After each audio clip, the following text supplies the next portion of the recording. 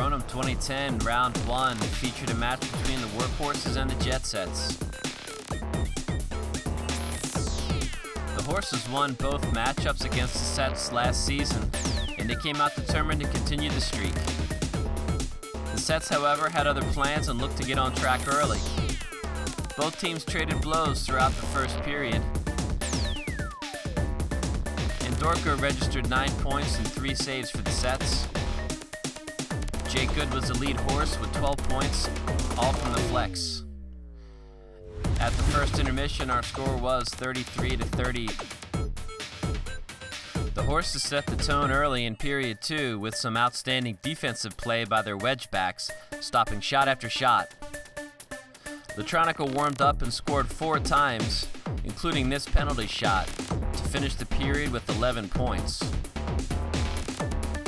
The Sets rallied on the strength of their arms, converting 6 times from the flex, and Reimer went to work defensively, racking up 4 saves in the period. But at the end of 2, the Workhorses had extended their lead to 16. The Horses showed no signs of letting up as the third period got underway.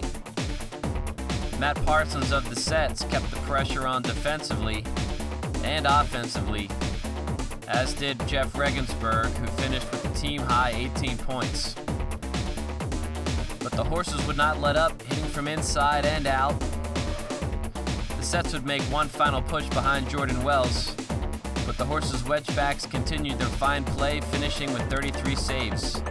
And the game belonged to the Workhorses, 108-92. For all the stats, stories, and more on this game, visit Kronum.com.